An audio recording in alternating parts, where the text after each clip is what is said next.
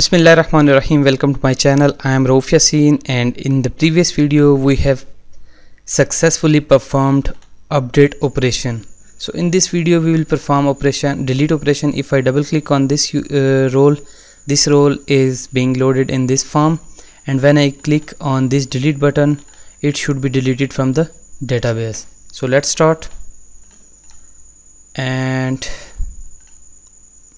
go to roles form and double click on this button.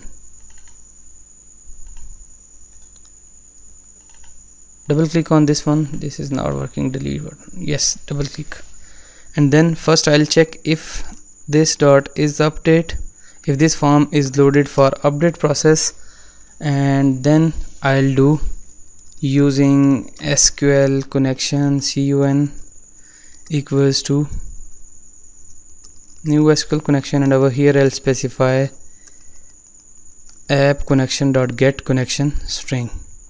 Okay, and then after this I'll specify using SQL command cmd equals to new SQL command, and then I'll specify my command name over here and pass connection object. So before proceeding, I'll create a store procedure for this one, and I'll reuse this store procedure and I'll rename this one delete role by id. So instead of using this one, go to window and close all documents. Now right click on store procedure, new store procedure, control A, remove, and then create procedure usp roles delete by role id, and then we are passing role id again int,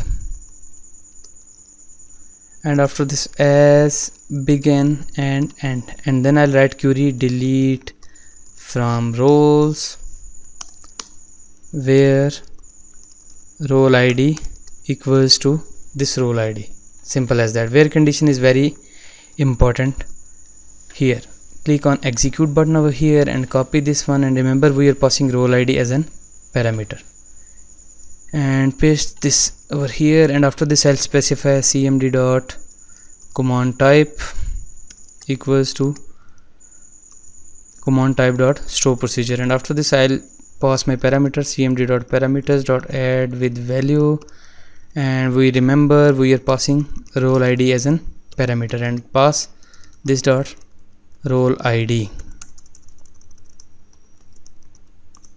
Okay, so after this I'll check if my connection is not already opened,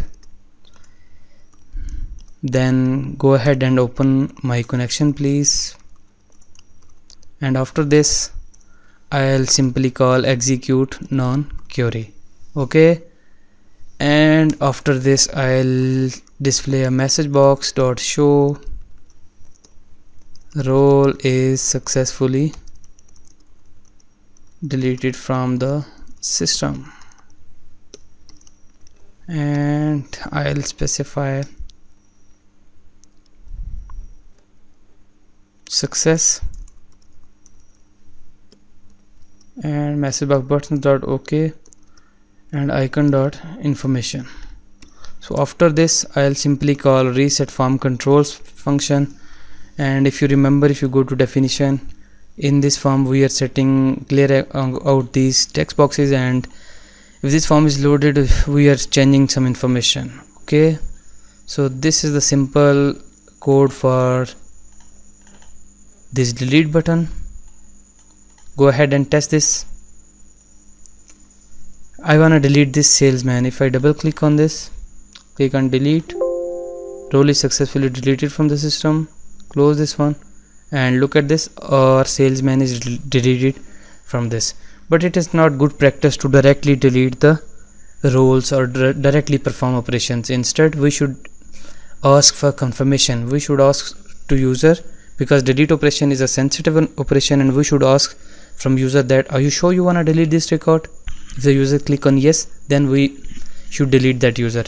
So we'll perform this operation and we'll ask this confirmation box in the next video. Thank you so much for watching. We'll meet again in the next video. Take care of yourself. Allah Hafiz. Assalamu alaikum.